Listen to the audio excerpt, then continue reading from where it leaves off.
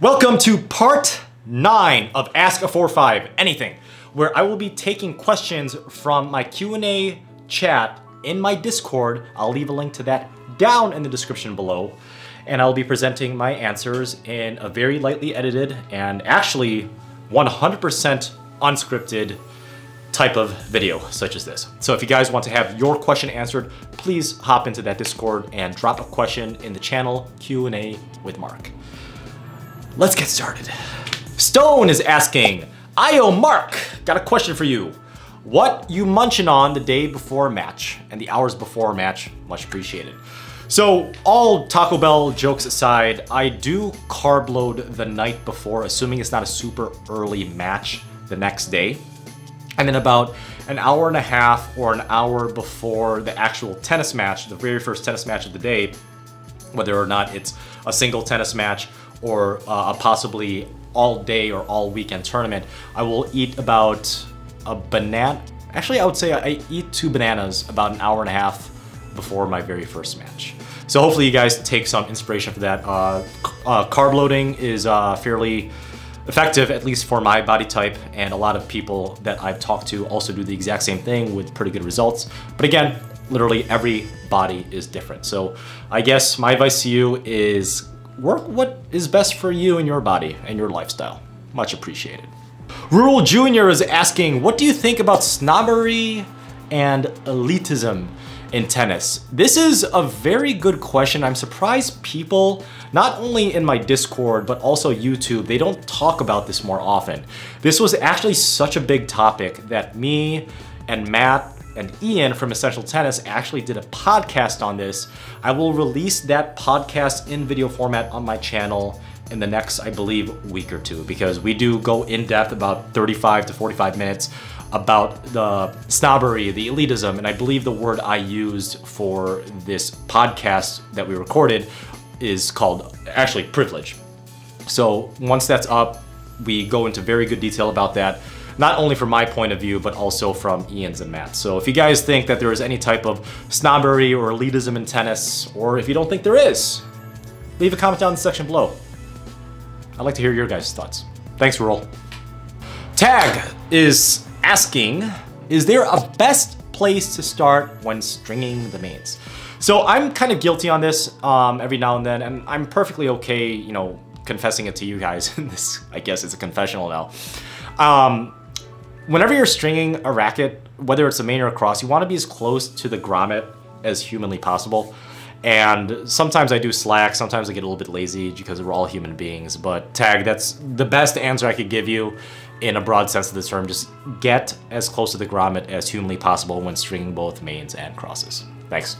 Wafs is asking if I play any other sports. Currently, no, I do not. Back when I was growing up, I played baseball, I played volleyball, and I could have done track and field, but I didn't. I believe I quit volleyball when I was in 8th grade. I did it from 6th grade through 8th grade. It was a fun time. And then I did baseball just like every other American out there. I believe from like 3rd grade. Actually, it was more like T-ball when I was in kindergarten. So I did kind of the baseball route from kindergarten all the way through, I would say, freshman year in high school.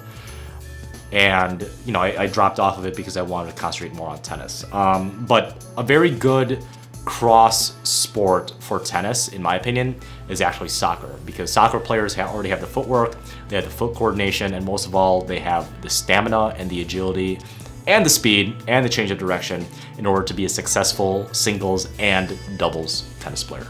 Kurt Dog is asking if I have been looking at changing my stream platform from YouTube Live to Twitch.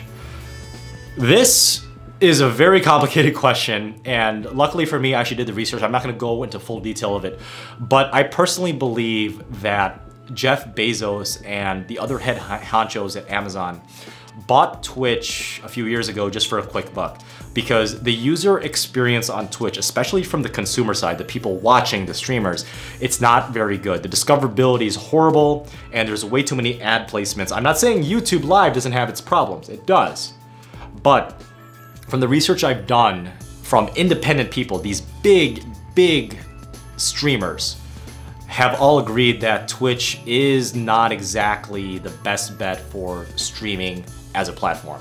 Where YouTube Live has, yes, it has problems, but YouTube Live is the best bet for long-term streaming and long-term growth as not only a YouTube content creator such as myself, but also as a YouTube streamer. So Kurt Dog, I could definitely go into more detail on that. That is a very good question. I definitely appreciate it, but I just don't want this Q&A session to take an hour and a half. So appreciate your thoughts. Stud Puffin is asking another very good question, not exactly tennis oriented. What are some of the challenges of being a YouTuber? And just like with the previous question, I could definitely go into more detail on this because this is not just tennis related, but I feel like because I've been doing this for about 9 months now, I have a lot of good information and a lot of good guidance to give you guys. Sorry, my nose is kind of running. I went on a 2-mile run today in 45-degree weather right before I got here. So one of the things, challenges of being a YouTuber is having the guts to actually put yourself out for other people to criticize. It's not as bad as you actually think it is, but it still is definitely a challenge because right now, I am just a human being talking to a camera, but there's so much more that goes on behind the scenes, like the scripting, the editing, the scheduling, the publishing, the marketing of these YouTube videos, and for me, the marketing for me as a human being to you guys. So the biggest challenge I would say for any normal human being in order to become even a part-time YouTuber with relative success is the idea of rejection. Luckily for me, I already was, and if you actually can think about it, I still am in the sales business, but I did go in the sales career for my full-time job quite a few years ago for about 3 or 4 years. So rejection for me was kind of ingrained in the back of my head, and it made me a better human being. It made me a better professional. It made me a tougher individual to deal with in a good way. So the follow-up to this question of this complicated question is actually one from Jill. And Jill's asking, how did I learn all the video editing skills? So one of the other challenges of being a YouTuber is learning how to basically learn. Because keep in mind, I have an undergrad in business finance.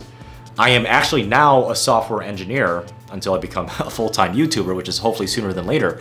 But also, I have no editing skills as of 9 years ago. I didn't know how to even record a YouTube. I didn't even know what these numbers on a lens was. I didn't even know what a DSLR camera was. So it's doing the research and learning from other already successful content creators out there, whether it's YouTube or Googling it. It's just being able to learn on the fly and also being okay with being wrong, sometimes absolutely wrong. So again, Jill and Stud Puffin, like, you know, very good questions. I want to get in super depth, but this video is not appropriate for that. So if you want, guys, I will do a more in-depth video on how to actually become a YouTuber, literally starting from scratch, actually. So leave a comment down below if you guys wanna me to dive into that. Thank you. Mr. Frog is asking, what string do you recommend a 13-year-old? And you've been playing about 5 to 6 years. Depending on your level, I would actually say that I would start with a hybrid and then go from there. When people ask me this question, it's very hard for me to narrow it down because there are 13-year-olds that could literally beat me 6'1", 6'1", and there are 13-year-olds out there that, you know, are just starting to play tennis. So even if you've been playing tennis for 5 to 6 years, I need to get an idea of what your, I guess, level of play is, how fast you're swinging. I guess UTR is probably the best way to do it, or whether or not, if you're in 13, so middle school, like, you know, where you would be in a typical high school, whether it's JV or varsity. So that's kind of hard to narrow down. So I would say start with a hybrid setup, something soft like Yonex Polytour Pro on the mains, and then Wilson Sensation on the crosses. If the Yonex Polytour Pro is a little bit out of your price range, ISOSpeed baseline control is a pretty damn good budget string, Mr. Frog. So let me know how that goes for you. Love to help you out. GTRVN is asking, ball machine or coach? Okay, so let's break this down. I think coaching is actually the more important attribute in this question, GTRVN. And don't make the mistake of believing that you need to have weekly private lessons on the regular in order to be a good tennis player. There's other great free resources out there for learning how to hit a proper forehand or learning when to hit a proper forehand, and even tennis strategy, which is, you know, a next level type of thinking when it comes to a sport. There's plenty of resources that are free out there on YouTube. One of them being Essential Tennis, obviously. So go check out Essential Tennis. He's a good friend of mine. Ian runs a really amazing YouTube channel at about 250K subs, and he's been doing this for about 10 years. As for the ball machine, you don't necessarily need a ball machine in order to get the repetition. If there is a good network of players around your level with a good amount of free or relatively cheap court time for both outdoors and indoors, I don't think a ball machine is necessary.